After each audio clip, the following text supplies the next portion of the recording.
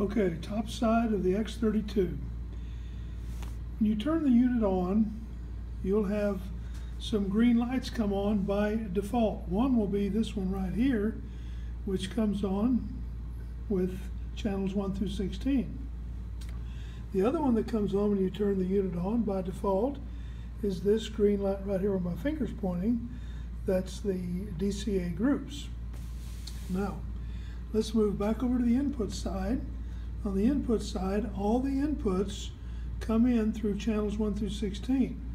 The board is so arranged that even the auxiliary cords from the computers are coming in through these two DI boxes here and routing back in the back to inputs 13, 14, 15, 16, and they're so marked on the board. The other part of the board that you need to change after you turn it on is to access the floor wedge monitor. Is you have to move this button and turn on bus mix 1 through 8. When you turn on bus mix 1 through 8, then you select this button up here, which is mix bus 1, which has been routed to output auxiliary, well, not auxiliary, XL output number 13. So now we have control of our wedge floor monitor by this fader right here.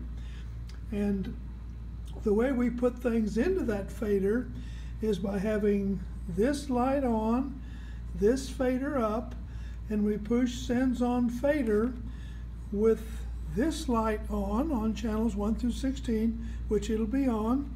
See, this light is flashing, and now I can select what I want to put into the floor wedge. I can put, like right now, I have the computers into it. Let's put both computers into it, and let's put the acoustic guitar into it also.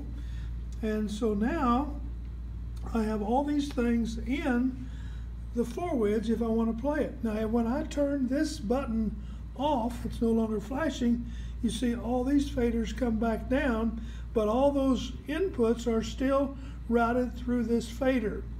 So that's a simple explanation of how the top side of the board is configured. What we're going to do, except one more thing, the master volume is over here on main. It says main, that's the master volume.